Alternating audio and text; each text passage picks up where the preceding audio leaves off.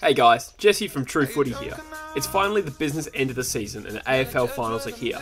If you haven't already, check out the latest episode of the True Footy podcast where the boys and I discuss the first week of the finals in quite a bit of depth. In the meantime, however, I'm going to give you a shorter version of my predictions for the whole 2018 finals series. On Thursday night, the Tigers take on the Hawks at the MCG.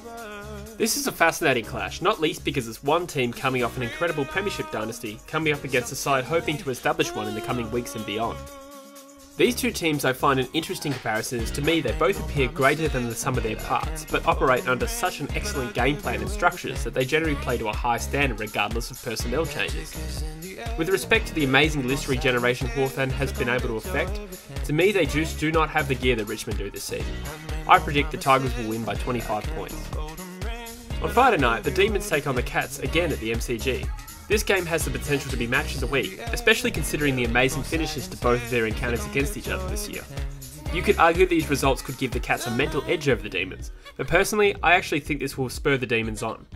I saw Melbourne up close in a finals-like atmosphere in Perth a few weeks ago, and I believe they've lifted a level of intensity since those games.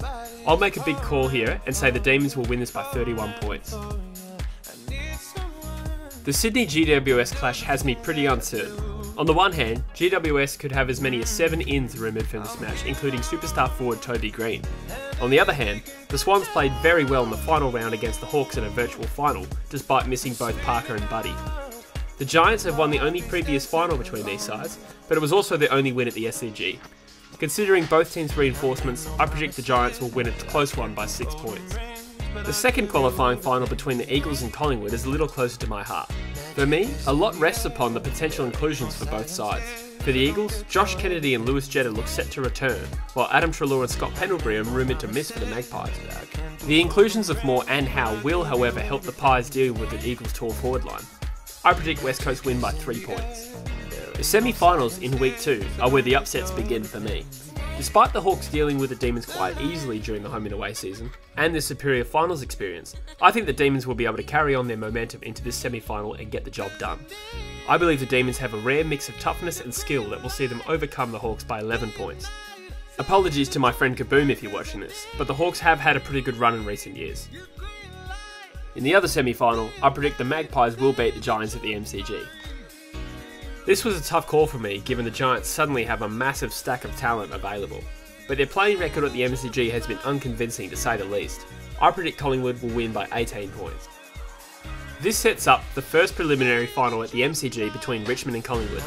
In my mind, the gap in quality between these two sides is just too significant. Richmond won both home and away clashes between these sides by 43 and 28 points, and given the magnitude of it being a preliminary final, I expect they will go to another level again.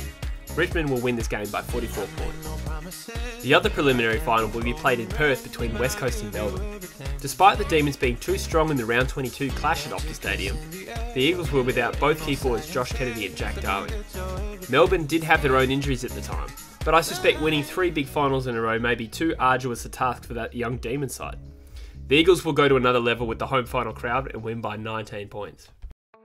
This sets up the only fitting grand final matchup in my opinion between Richmond and West Coast. Personally, I don't buy into the fact that the Eagles won't cope with playing at the MCG on grand final day, given their recent form at the ground is pretty good and the fact that they have a good recent record there against Richmond too.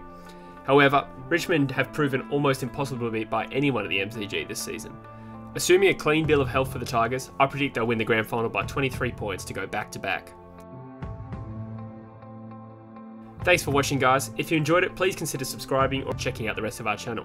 As I said before, we have a podcast previewing the final series which will continue as it progresses. Cheers.